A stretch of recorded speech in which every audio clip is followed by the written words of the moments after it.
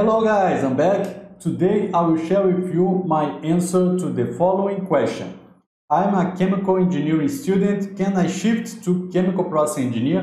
My name is Jeferson Costa and I teach students, graduates and engineers how to work with chemical process engineering and plant design.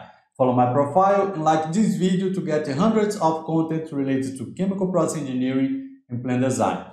Before answering this question, let's understand what is the roles and responsibilities of a chemical process engineer, especially in plant design.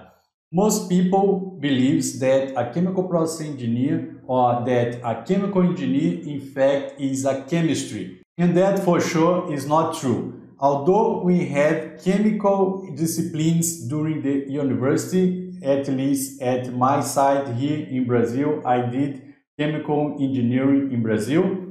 The main reason for chemical engineering is to the design selection of equipment. So we deal with pumps, heat exchangers, vessels, reactors, and etc. So the core business of a chemical engineer is not to deal with chemistry, although it is possible, but to deal with equipment. So the chemical engineering in some level is the interface between chemistry and mechanical. So getting chemistry and mechanical, shifting that, mixing with engineering, we have the chemical process engineer.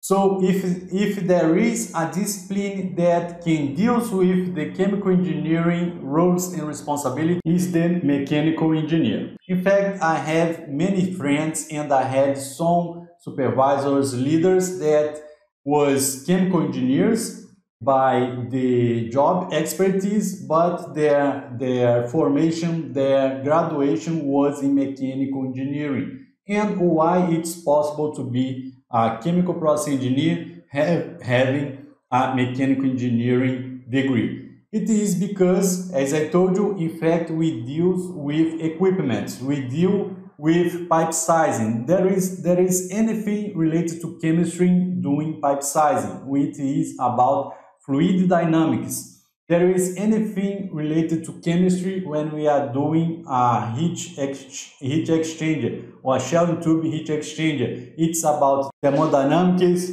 heat transfer, and fluid flow or mechanical of fluids. And when we use the chemistry part of chemical engineering when we are dealing with reactions. But in many cases, what is built in terms of reactions, a new product or a new reaction is not developed by the chemical engineer, but for chemistries in the lab that is transported to a pilot plant and after that for industrial scale, and is where the chemical process engineer really does his or her job. So in my point of view, if you want to shift to chemical process engineering, yes, it's possible as a mechanical engineer, but it isn't really necessary to shift from mechanical engineering to chemical engineering, because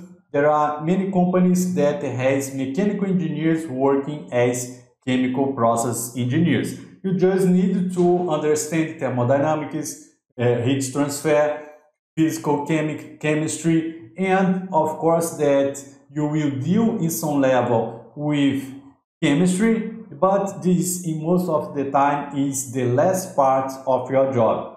That can be differently if you work in a lab. So if you will work in a lab, of course that the chemistry side of chemical engineering will be stronger, and eventually the knowledge that you have as a mechanical engineer will not be so worth if you work in a lab or if you try to work in a lab as an engineer. But talking about sizing, selection and evaluation of equipment, of course that a chemical engineer and a mechanical engineer can work as a chemical process engineers.